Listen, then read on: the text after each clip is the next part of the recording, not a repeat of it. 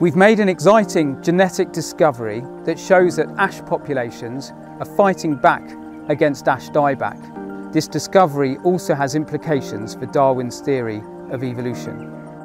Ash dieback is caused by a fungus that is native to East Asia. This fungus moved from East Asia across to Europe, and then it began to spread, and here it kills our native ash tree, Fraxinus excelsior.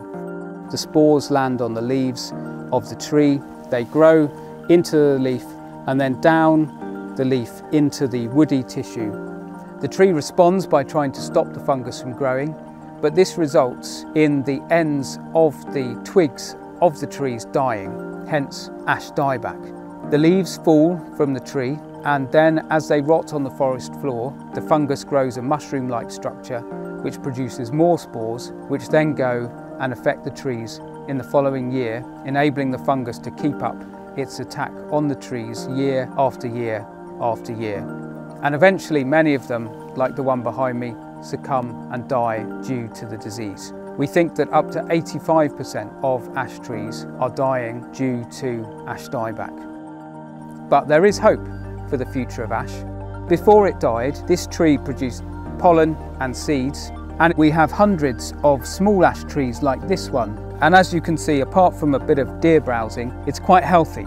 We have sequenced the DNA of hundreds of small trees as well as hundreds of adults, and shown that on average, the younger trees have a better genetic makeup to be able to resist ash dieback than the adult trees do. And that's because of a very rapid form of evolution, a form of evolution that relies on selection happening at thousands of places across the genome of ash trees at the same time.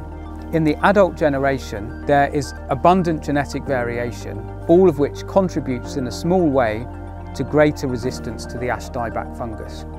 Perhaps sometimes it's because of a slight change in vessel size, perhaps sometimes a slight increase in thickness of a cell wall, sometimes because they can produce a compound that helps them attack the fungus. And this information is being recombined and reshuffled in the younger generation. The fungus is killing off the younger trees very rapidly that are more susceptible, retaining the trees with beneficial combinations of genes from their parents. And as those survive, they have a higher average resistance to the fungus than the adult generation. This is a really nice illustration of Darwin's theory of evolution by natural selection. However, this process will ultimately be limited. It's relying on the variation that's already existing in the wood. And once all of that has been exploited, then the rate of evolutionary progress is going to dramatically slow down. And the big question we want to answer is, once evolution does run out of steam, will it have generated a tree that is completely resistant to ash dieback or not? At the moment, we think it will be when they're partially resistant.